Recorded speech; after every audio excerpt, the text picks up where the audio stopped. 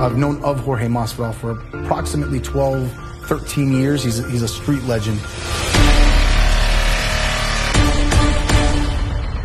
He's one of those guys that has a natural knack for fighting. So when he started, he would fight for free. Winning the BMF title and being Fighter of the Year shows me that what I'm doing is right. I stay working out 2-3 times a day. So from time to time, you just don't have that same pickup. The turbo's a little bit off. So there's only one way to do it, and that's to recover. And I want to be able to recover like if I had a whole week to recover in just hours, you know, and the closest thing to that is just putting that good oxygen in my body, getting myself oxygenated and getting ready for the next task.